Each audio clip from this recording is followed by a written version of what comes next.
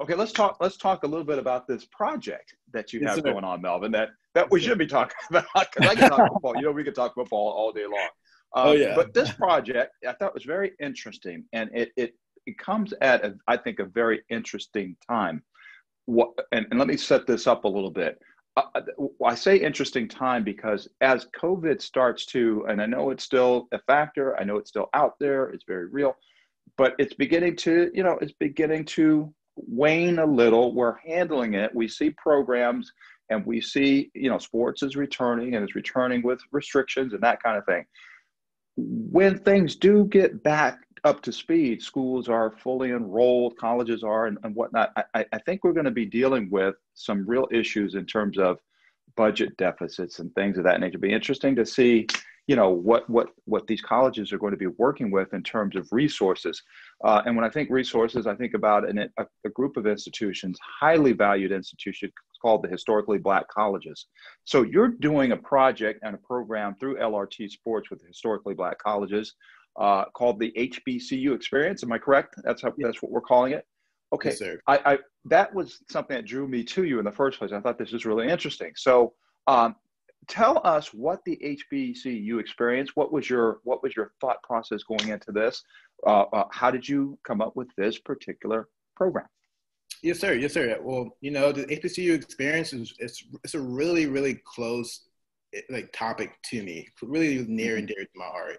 When when this whole COVID thing really started, there was a lot of uncertainty began surfacing our country between the Yes. pandemic, and then there became the racial division that kind of going on was death of Breonna Taylor, and so much has been happening within the Black and African American and just people community, as well as people of color in general, that really Yes. has just really shone a light in my heart to say, what can I do to do my part, and it's really hard to kind of figure out how can I make an impact in a world Yeah. of so much uncertainty.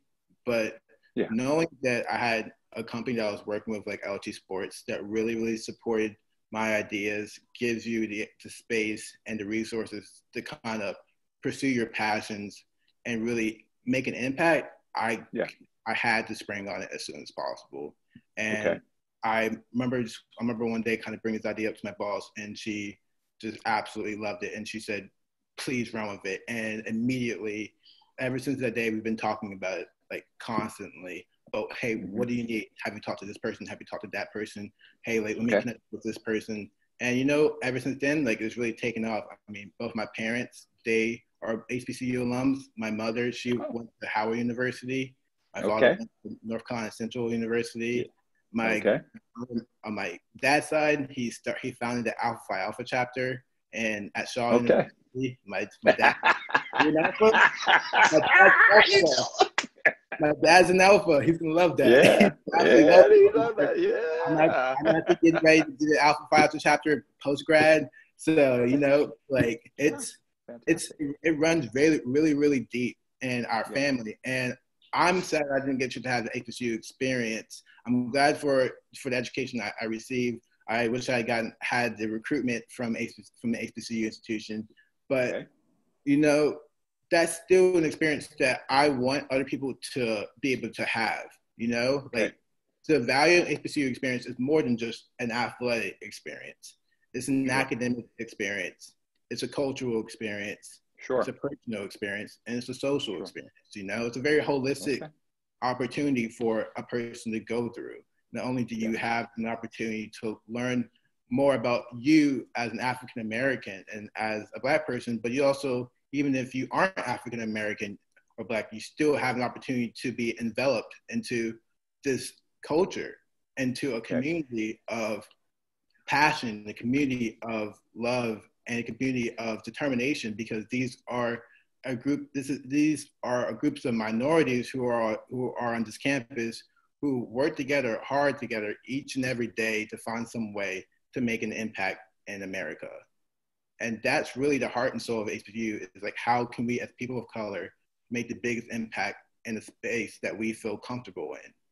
And so Sure. I really create this panel, not only to kind of show the athletic opportunities, but really show all the other opportunities you have, and really help encourage recruits, prospective recruits, and current recruits, yes, as well as parents, to kind of pursue HBCU education, because you really have access to so much more than what is being told by the media or been told by Joe or Sam or whoever, because sure. So many stereotypes, so many false stigmas about HBCUs, yeah, and people under the assumption that their athletic experience is going to be less than, that their academic experience is going to be less than, that their living experience is going to be less than any other big school. But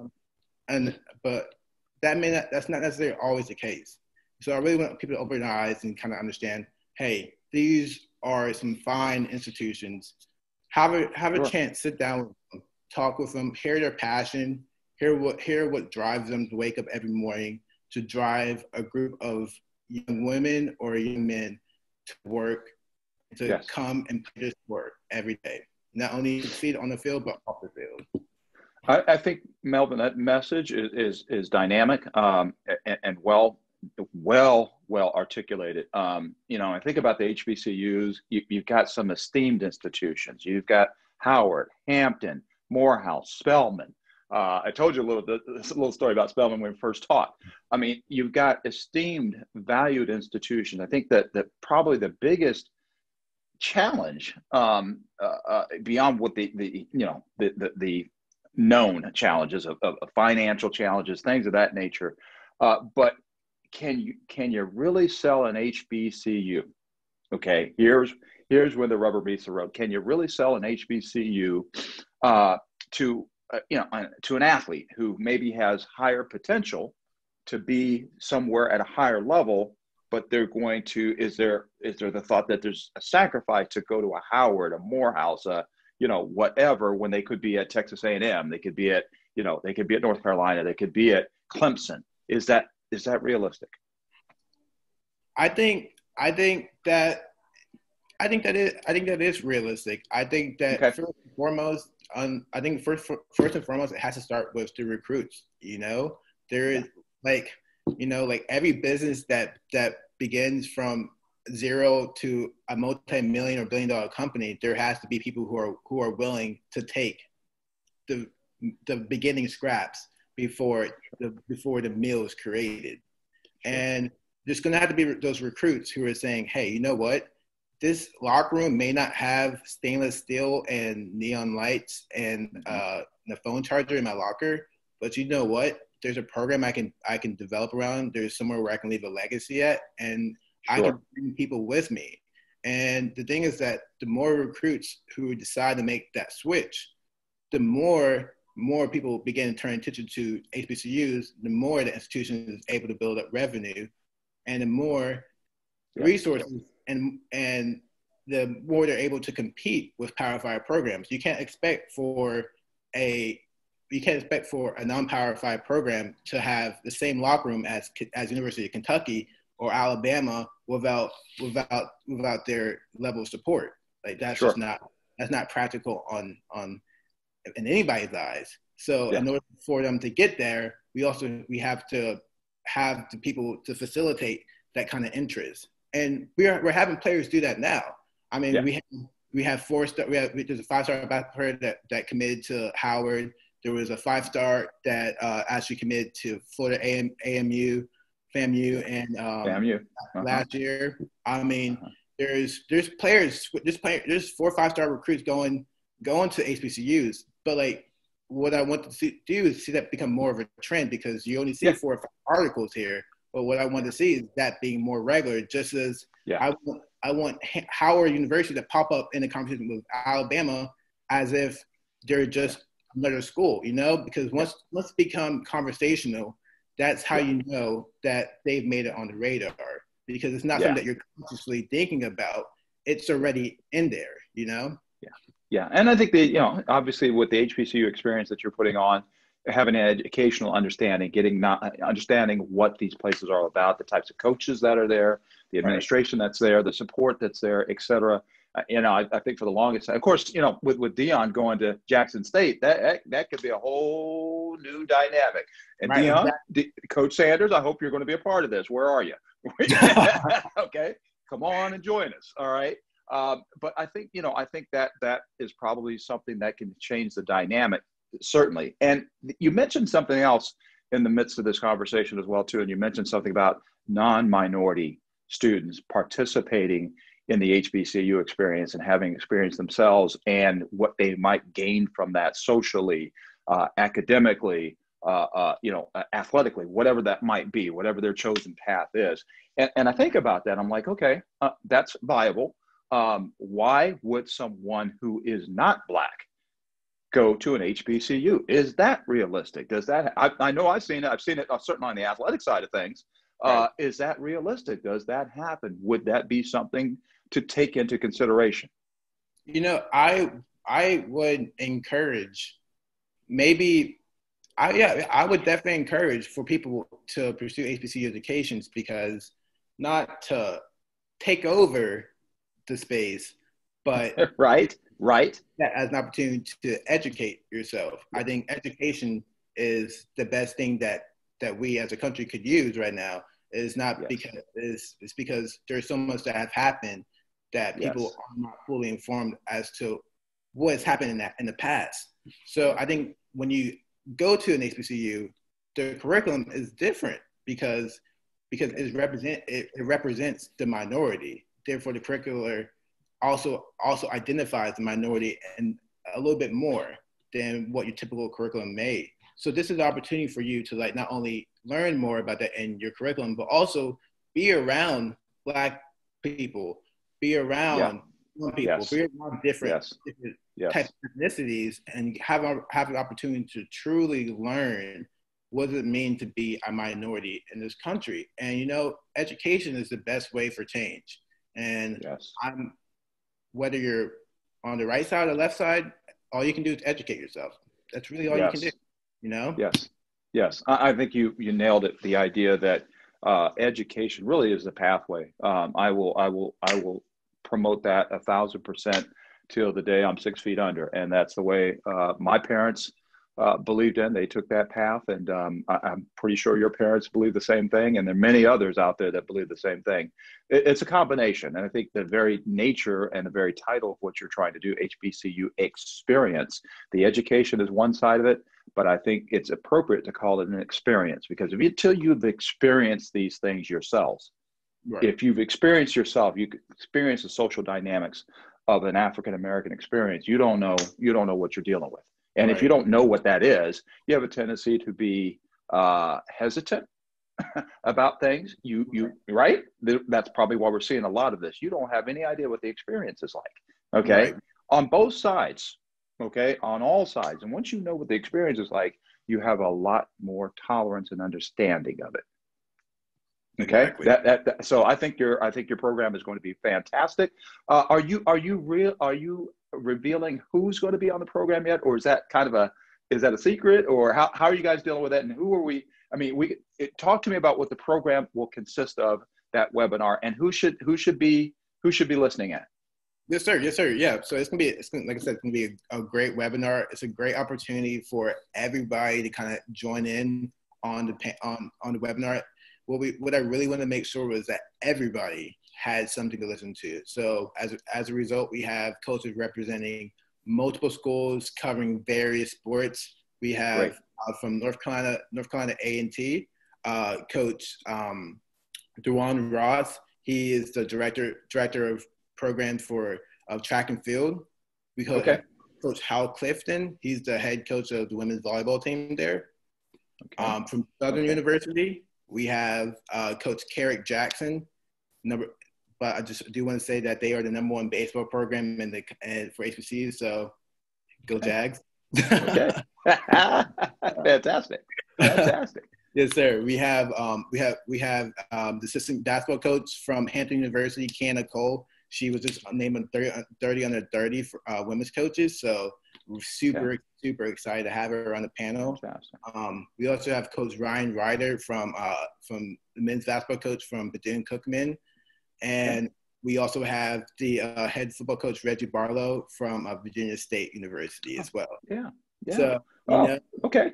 covering football, basketball for both men, women's, baseball, volleyball, and track and field. If you want to be a dual sport athlete, looking to explore 2 sports in college, looking to just explore 1 sport, we've covered most of the major sports in college. So, it's a great opportunity for you to kind of learn more and really ask them the questions that you want to know.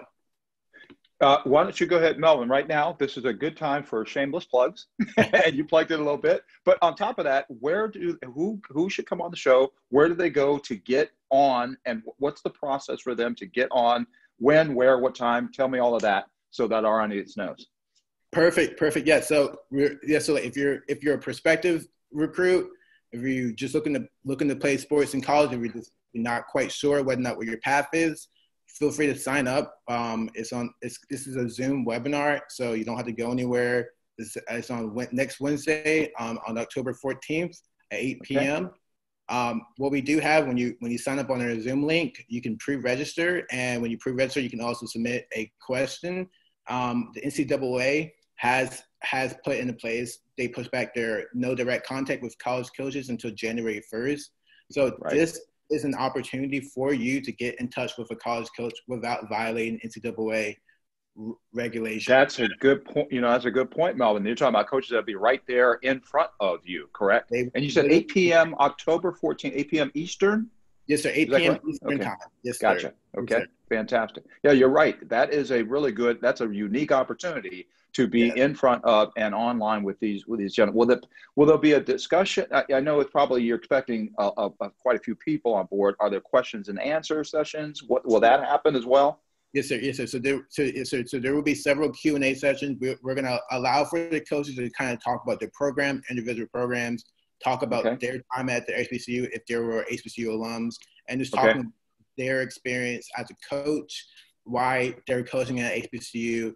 And then we're going to open up the floor for questions and really allow for most of the panel to be us having the coaches answer questions, because the most important thing for you guys is for you to make sure that you feel like your questions are being answered and that you feel like you have a true understanding of the HBCU experience. Excellent. Melvin, I got to tell you, it sounds absolutely outstanding. It should be a lot of fun. Next Wednesday, a week from Wednesday, the 14th, 8 p.m. Eastern. You can go to lrtsports.com, I imagine, and find the link. Yes, sir. Yes, sir. lrtsports.com. If you go on the our workshops tab, click that, and it'll bring you right toward right to the HBCU Experience Coaches Panel. Okay. Click on register there. It's free to sign up. No payment. Nothing. Fantastic. Super clear. Yes, sir. Fantastic. That's the good part, that you don't pay a dime. We will add this information to the show at the end. You can catch the links. We'll add that to the end of the show, and you'll be able to get that information and go right on in and sign up for the webinar. We encourage you to do that. It's a unique opportunity and a unique time to connect directly with college coaches, and something you don't have a chance to do right now based on NCAA regulations. Melvin Briggs II. Melvin, thank you. I know you're a sports guy. See look at you got the something going on in the background there. That's Lamar Jackson. Hey, no, Lamar Jackson right there. More than just a running back. I love it. There you go. There you go. I love it, man. I love it. Somebody might. You know what? All these running backs going down, they might give you a call, Melvin. Don't be scared. Can you still go or what? My phone's always open, guys. Don't worry. You might get a call, Melvin. You might get a call. It's wonderful having you on the show. The Real 100, Melvin Briggs II. Wish you all the luck. I know that we have another show coming up with you and your founder and CEO, Kirsten Sayers, soon after this show as well, too. And look forward to talking to you again then, too. And we'll talk about it a little bit more together. Okay? Thank you, David. It's been a pleasure being on the show with you. Thank you, Melvin. Take care.